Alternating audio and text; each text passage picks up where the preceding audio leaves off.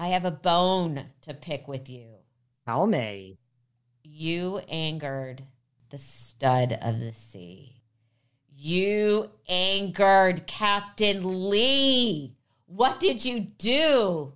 Well, in my defense, I did not anger him. Aisha Scott on my podcast seems to have angered him. She was on and she was talking about, we were talking about the season where, Sandy came in to replace Captain Lee, and she said, really, listen, Aisha, she didn't mean anything against it.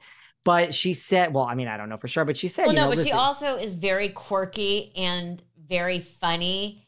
And first of all, she's Australian, and the way she jokes and the way she talks, she uses some really funny language.